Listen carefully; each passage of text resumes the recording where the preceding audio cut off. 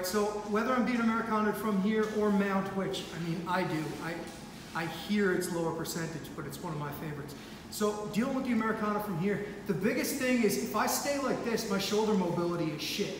Okay, so I need to be on my side, but at the same time, I don't want to give up my back. So there's this fine line where you got to try to not give up your back, but on the same note, like you'd much rather give up your back than get submitted right here, right? So if you have to do it, you have to do it. But, go for 1 second. So one of the biggest things with the Americana in general, when I'm here, my mobility is shit. But if I turn towards that arm, my range of motion is significantly greater, right? So when I'm here, the biggest thing with the Americana is as he's going for it, I need to try to get to that side. So now he would have to push me through the ground to make it work. Okay, now I take this thumb, I put it in the armpit, and my big thing is I push to get his shoulder up near the wrist, and it cleared my elbow. Okay, once my elbow is clear, I can pull that hand through, try to get an underhook on this side, and then I'm going to be able to escape.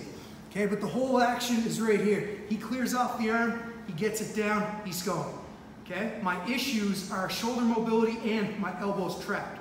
Okay, so the first thing I'm going to do, I come to the side to get my shoulder mobility better, and it helped me pull my elbow in. Now, thumb into the armpit, and I'm going to try to bring his shoulder up over here. So I drive this way, my elbow just popped out.